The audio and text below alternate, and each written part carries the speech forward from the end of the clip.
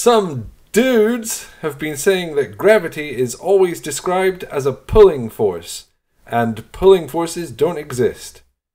Yeah, I know. I'm sorry. Let's take a trip down memory lane. In March 2019, I made a video that said this. Water will move the way that the forces acting on it push it. Earth's gravity pushes water strongly towards the planet, and a few other forces weakly push it in various other directions. That's right, I said gravity pushes. Someone even queried me on it.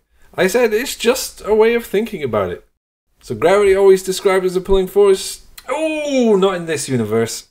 If you really do think that forces must be push or pull based, I'd really appreciate two things. First, can you describe if Newton's second law of motion is about pushing or pulling, and how you know that? Second, can you describe what on earth is going on here?